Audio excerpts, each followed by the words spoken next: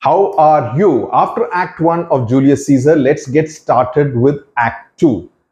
Act 2 scene 1 is a longish scene, and I'm going to do it in 6 parts so that it doesn't look like a very daunting kind of a video. Okay, so you can do it at your leisure, listen to it multiple times because Shakespeare needs that. You need to constantly revise and read and listen again and again in order to understand. And any doubt, smallest of doubts, please ask. Okay, we have a very different system of addressing doubts. We don't do कि उस दिन we will do a live class or उस दिन उस समय at 5 o'clock between 5 and 5:30 you can ask a doubt. No, our chat box is open 24/7. You can ask a doubt anytime, and as soon as I see, I generally have a habit of replying and clarifying that doubt. Okay, so let's get started with Act 2 scene 1. We have seen all that happened in Act 1, right?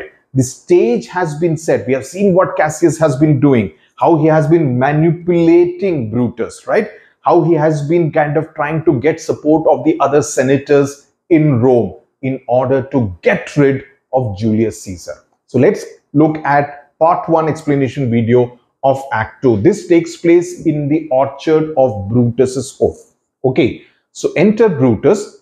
What Lucius ho? Now, who is Lucius? Lucius is his servant. Okay, so he asks, hello Lucius, where are you? I cannot tell by the position of the stars. Okay, because remember what happened in Act 1 where they were kind of a little rattled by whatever was happening that night, a lot of thunder, lightning and very unusual sights. I cannot by the position of the stars give guess how near today. I cannot tell by the position, the progress of the stars, how close is it to daybreak, how whether it is going to be morning time very soon, right? So again he asks Lucius, are you there? Are you there? I would it were my fault to sleep so soundly. When Lucius when awake, I say, what Lucius? So he's constantly asking Lucius because he's not able to see him, he's not able to spot him. Perhaps it's too dark. So he says, I wish I had the weakness of sleeping so deeply, sleep so soundly. I wish I could actually sleep very soundly, right? But he's not able to. And then he again asks for Lucius, come. And the fact that, when Lucius went and with a question mark, it is kind of indicating what? It's indicating some amount of impatience. Arey, kahan ho yaar? Arey, mujhe nahi dekh rahe ho, kahan ho yaar? That kind of a thing on stage is what you would have found, right? He's a little impatient, he's a little irritated that he's not able to spot Lucius. So then he says, wake up Lucius. And then Lucius enters. Called you, my lord? Did you call me? So he's coming and inquiring whether he was looking for him, whether he was calling him. He says, get me a taper in my study, Lucius. When it is lighted, come and call me here. So he says, put a candle, taper means candle, mombati, put a candle in my study, Lucius, and when it is lit, then you call me. So, and then he says, I will, my lord, and then Brutus is talking to himself. He says, it must be by his death. Now, this is an important line. Why is it important? Because it kind of shows what is there on Brutus's mind. It must be by his death, means that the only way is to kill Caesar. His death means Caesar's death. So it is an important line because it shows what is there on his mind, and perhaps it is because of that he's not able to sleep soundly, right? He's awake at an unearthly hour. So he says the only way is to kill Caesar, and for my part, I know no personal cause to spurn at him. On my part, I have no real personal reason to harm him. Spur him means, to harm him, to hurt him in any way, to spurn at him. I don't really have any particular reason other than the common good. But for the general, it is only for the common good that I would want to kill Caesar. Otherwise, at an interpersonal level, I really have no reason to get rid of Julius Caesar. Understood? So he says, he wants to be crowned king. He would be crowned. That Julius Caesar wants to be king. And that is where the entire political insecurity that we saw even in the first scene with Flavius and Marullus is kind of continuing, whether it is with Cassius or Brutus or any of the other senators. They're all feeling insecure that once Caesar becomes king and an all-powerful king, they will all be rendered insignificant and very powerless. So he says he wants to be crowned king. How that might change his nature, there is a question. So he says the question is, how would becoming king change the nature of Julius Caesar? That is something which they are not sure of, but they think he will change for the worse. And he explains that now. So he says, just like, that is the question. It is the bright day that brings forth the adder. Adder is referring to the poisonous snake. So he says that just like the sunshine and the bright day brings out, that's when the small and poisonous adder snakes actually come out, and that makes it necessary to do what? To walk carefully. It is the bright day that brings forth the adder, and that craves wary walking. Wary means you are a little wary, you are a little careful while walking. Craves means that necessitates, that means that you need to be careful while walking, lest you should step on a snake and the snake will bite you. Okay, it won't do a Nagin dance, it will bite you. Okay, crown him. So then he says that it is necessary for us to walk carefully even on a bright and sunny day, because that's when the small and poisonous snakes do actually come out. Similarly, evil things can come out of what looks good. That is what he's trying to do. Say that, you may look at a sunny, bright day and say, wow, what fantastic weather. But that's when you could actually get bit by a snake. Similarly, you may think, oh, Caesar becoming king is a great thing. But that's when the real evil and negative could actually happen. Now, this is important. Crown him and followed by a question mark. Why is this question mark important? Because that indicates that he doesn't want to. He's questioning it. Do we really, the question mark indicates that he does not like the whole sound of the fact that he's going to be crowned king. He wants to be crowned. He's not liking the sound, which is what is this question mark is indicating. Okay, if we crown him king, I admit we would be giving him power to do destruct. So he says, then I grant we put a sting in him, that at his will he may do danger with. So he says that if we actually make him the king, we would actually giving him the power to do lots of evil things. Danger with means to destruct, and destruct who? All the others who are feeling insecure politically as a result of the rise of Julius Caesar after his triumph over Pompey. Understood till now? Good. The abuse of greatness is when it disjoins remorse from power and to speak truth of Caesar. What does this mean? Why is Brutus saying these lines? The abuse of greatness is when it disjoins. So he is saying that abuse of power, greatness, abuse of power happens when it gets separated from what? It gets separated from remorse. Remorse from power. Remorse indicates mercy, kindness, empathy. It's a little ironic that Brutus is saying that because of whatever they are planning. So he says the abuse of power, because these guys are also, in a sense, abusing their power of, coming together and assassinating Julius Caesar, right? So he says that the abuse of power is when it is separated from mercy, power from remorse. Remorse from power means the mercy is removed from power. Okay, to be honest about Caesar, and then he says, let me just move it up. To speak truth of Caesar, let me be honest about Caesar. I have not known when his affections swayed more than his reason. So he says that to be honest about Caesar, I have never seen his emotions get the better of his reason. He thinks with his mind, he does not think with his heart. That's what he's trying to say. वो दिल से नहीं सोचता, वो दिमाग से सोचता है, and he has a very rational way of thinking. So let me be honest. So Brutus is kind of analyzing it very clinically. Okay. So he says that he does not, that means that he does not take emotional kind of decisions. Affection swayed means passions ruling his head. I mean, he doesn't think with his heart. He doesn't think with his heart. He thinks with his mind. Okay. But it is a common proof that lowliness is young ambition's ladder. However, he says, but it is also well known. It's a basic truth Common proof means it's a basic truth that an ambitious young man uses false humility, lowliness. False lowliness means false humility. You generally try to fake that, oh, you are a very humble kind of a person, as a tool to climb the ladder.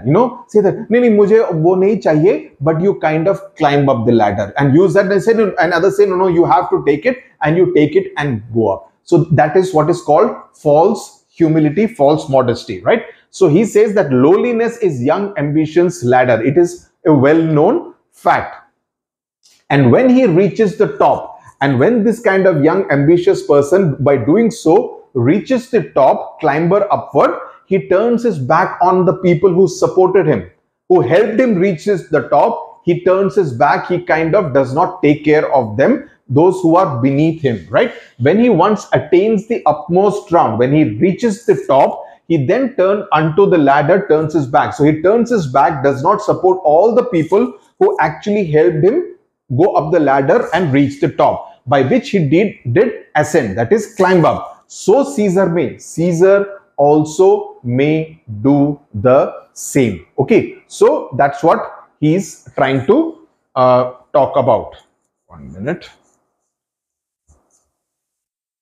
Yeah, the base, conning the base degrees. Base degrees is a reference to both the lower rungs of the ladder, the lower steps, also the lower ranks in society in general. Okay, so base degrees is referring to both. So Caesar may also do pretty much the same. That is again what I said, the political insecurity and apprehension and fear among all these senators.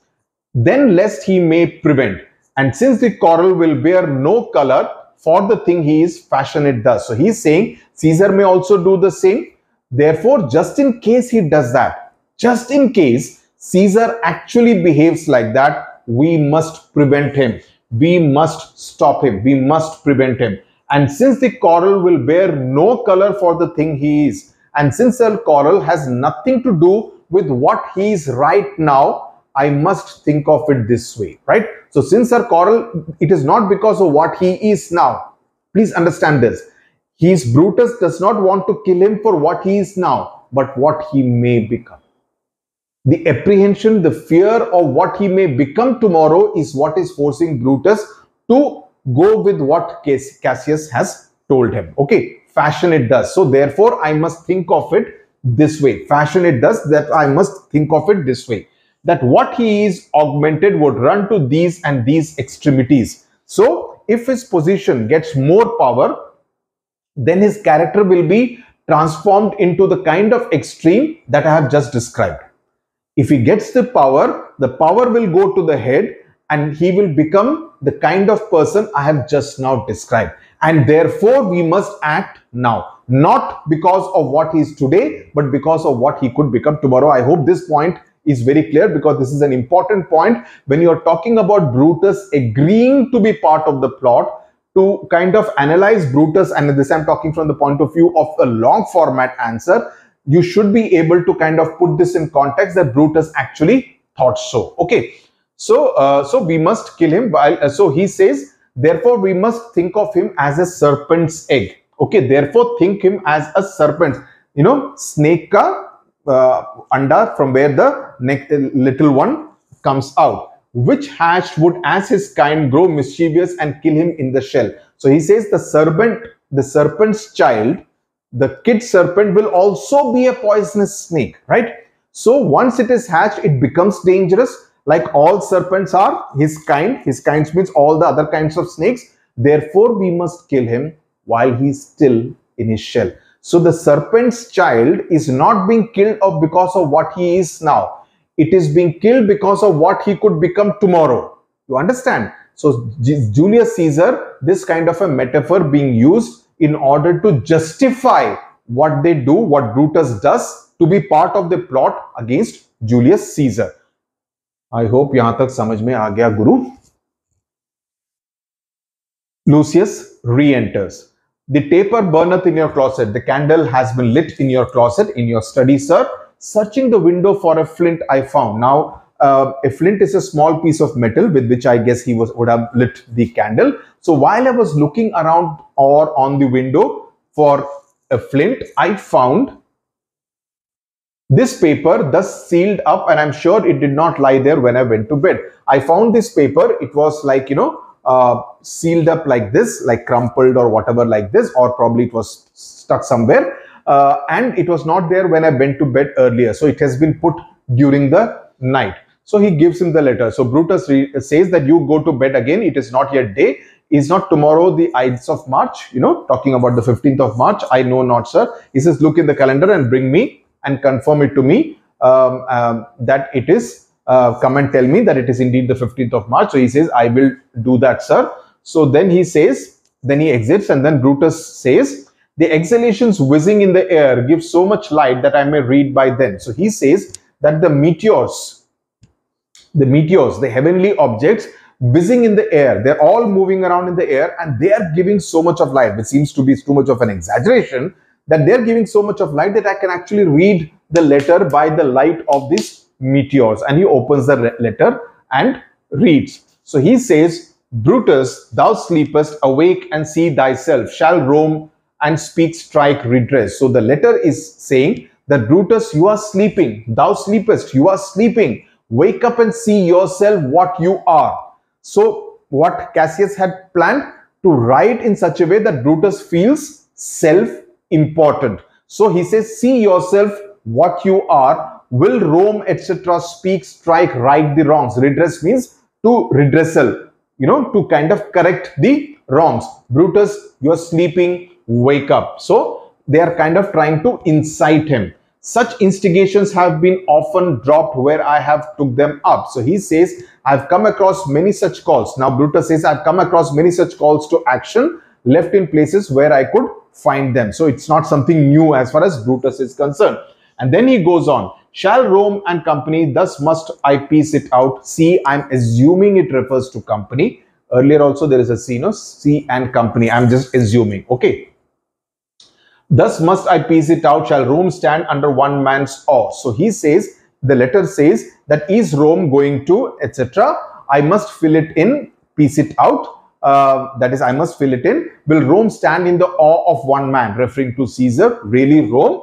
So my ancestors did from the streets of Rome, the Tarquin drive, and when he was called a king, speak, strike, redress. So, he's talking to himself, and he's also reading the letter at the same time. So he says that my ancestors drove out Tarquin from the streets of Rome when he was pronounced a king. See, because before Caesar, Rome was a republic. It was not a monarchy.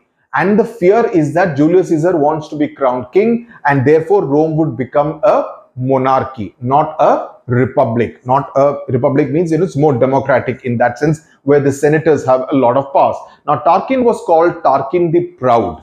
Okay, and he was notorious for his cruelty. Okay, so in that sense, a very disliked kind of a person. And after his expulsion from Rome, the Roman Republic was founded. So in that sense, he's an important. So that feeling, that comparison to Tarquin is that Caesar could also be a Tarquin. Caesar could also be a serpent, right? So see all the negatives being reinforced about Julius Caesar. So they do not want to go back to the days of Tarquin the Proud. So he says, speak, now he's reading the letter again, speak, strike, right the wrongs, redress. Am I entreated to speak and strike? O Rome, I make thee promise. So now he's talking to himself, saying that, is this letter asking me to speak and strike, to redress the wrong? O Rome, I promise you that you are meant to, if you are meant to receive justice, and that is what you ask, O Rome, I make this promise, I'm making this promise to you, that if you are meant to kind of receive justice, fair play, and that is what you are asking, the full petition, thy full petition at the hand of Brutus, you will receive it at the hand of Brutus. That Brutus will ensure that you do get justice, Rome will get justice. So he's kind of promising Rome that if that is what you seek, that is what you will get. So it's very clear that Brutus does not want Rome to become a monarchy all over again. So Lucius comes back and says that 14 days of March are gone, wasted 14 days. So it means tomorrow is the 15th of March, what the soothsayer had predicted. And then they hear some knocking. Brutus says, it's good, go to the gate, somebody is knocking. Lucius exits. Since Cassius First did whet me against Caesar, I have not slept. Now, whet means to sharpen the blade of a weapon or a blade. Okay, so he says that since the time when Cassius began to turn me against Caesar, right, and he has kind of sharpened his blade, okay, I have not slept. So the time spent between waiting, the time spent waiting between the acting of a dreadful thing and the first motion. So he says the time that is spent between the moment you decide to do something, right, terrible, to the instant when you actually do it. I repeat, the time spent between the moment when you decide to do something terrible and the time then you actually do it, of a dreadful thing. So he's very conscious of the fact that what they're going to do is not a very nice thing. They may justify it in many ways, but he knows, he describes it as a dreadful thing. Please use it as a keyword, as a key phrase, dreadful thing. That's what Brutus describes it as, right? So he says the time spent between waiting for the moment when you decide to do the terrible thing, the dreadful thing, and the moment when you actually execute the terrible thing, it feels unreal. It feels like a horrible illusion, phantasma, or a hideous dream. So it feels like a dream, phantasma, or a horrible illusion. The spirit, the genius as in the spirit, the genius and the mortal instruments, and then are then in council. So he says the spirit and the faculties, the mortal instruments, the hand, the eyes, the ears, everything, they work together and rebelling against the conscious mind, and the man who waits becomes like a little kingdom. Okay, so it's like a kingdom, where different instruments are there, right? So they're all working at some kind of cross purposes with the conscious mind, which perhaps is telling you that it is not the right thing, that it is a dreadful thing to do. So Lucius comes back. This is an important passage. It says that it's your brother Cassius at the door, who doth desire to see you. He does want to see you. And he says whether he's alone. He says no, there are others with him. Brutus says, do you know them? He says no, their hats are plucked about their ears. So they are their hats are pulled down over their ears, so he's not able to see their faces clearly. Half their faces are buried in their cloaks, so there is no way for me to recognize them by any feature. So Brutus says, let them enter, and Lucius exits and says, they are the faction, means they are the people who are part of the conspiracy. O conspiracy, shamest thou to show thy dangerous brow by night. So he says, so he's almost like personifying conspiracy. So he says, O conspiracy, are you ashamed to show your face, brow, face, even at night when evil things are most free? Because night is associated with darkness and the evil kind of thing, right? It's a time to do evil. So is that even at night you are ashamed, embarrassed to show your face? If so, when it is day, where will you find a cave which is so dark to hide your monstrous face? Visage means where will you find a cavern, a cave? Night time mein agar, if you are hiding your face, in the daytime, where will you find a cave which is so dark for you to mask thy monstrous visage? Visage again means face. Seek none conspiracy, hide it in smiles and affability. So he says, instead hide your true face, right? So he says, no, do not seek a cave, O conspiracy. So he says, don't seek a cave. Seek none conspiracy. Do not seek a cave. Instead, what you should do, instead of trying to seek a dark cave even during daytime, what you should try to do is to hide your face behind smiles. That is, muskurate raho, so that other people do not realize what is going on in your mind and heart, right? So friendly affability means friendly kind of behavior. So because if you exposed your natural appearance, right? For if thou pass thy native semblance on, if you showed your natural behavior, which would be that of wanting to kill somebody, wanting to do something of a dreadful thing to somebody, right? Native semblance means true face. Then hell would not be dark enough for you to be found and stepped. Even hell will not be so dark that you cannot be found, and prevention means that it cannot be stopped. Okay. In classical mythology, Erebus was the region of darkness, which is why that Erebus, the word has been used out here to convey that there won't be that kind of a region of darkness. We will pause explanation video number 1 out here. As I said, we will be doing it in 6 parts. The explanation video number 1, I hope you have now understood. We are now moving slowly towards the actual conspiracy going to be done, executed, right? So this is Act 2, Scene 1 is a longish, and as I said, an extremely important scene. So now I'll see you in explanation video number 2. Tata, bye-bye.